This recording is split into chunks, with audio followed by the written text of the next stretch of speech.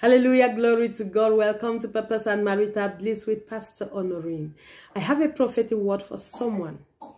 Someone is going crazy with jealousy.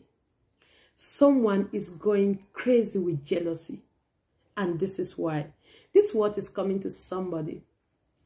Someone is going crazy with jealousy, and it could be even more than one person, because they saw a glimpse of what God has been doing in your life.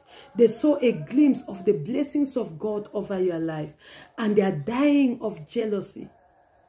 Just by seeing a glimpse, they are dying of jealousy. God says, keep your life discreet. Jealousy is just a step away from witchcraft. Keep your life discreet. Keep your blessings discreet.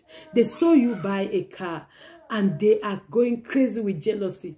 They saw you get married and they are going crazy with jealousy. What if they know exactly everything that God has been doing in your life? They are going to become so jealous that it's going to graduate to witchcraft. God says, keep your life discreet. Let them only see what couldn't be hidden. But just keep doing your thing. Don't talk too much about it. Don't talk about your plans. When you plan to do something until it is accomplished, until it is fully manifested, do not talk about it. Don't talk about it. Otherwise, you see it in your vision, in your dreams, but it will not come to pass. So stay calm, be discreet, and just keep doing what you are doing, and let God do what he wants to do in and through you. In the mighty name of Jesus. Amen. God bless you. Shalom.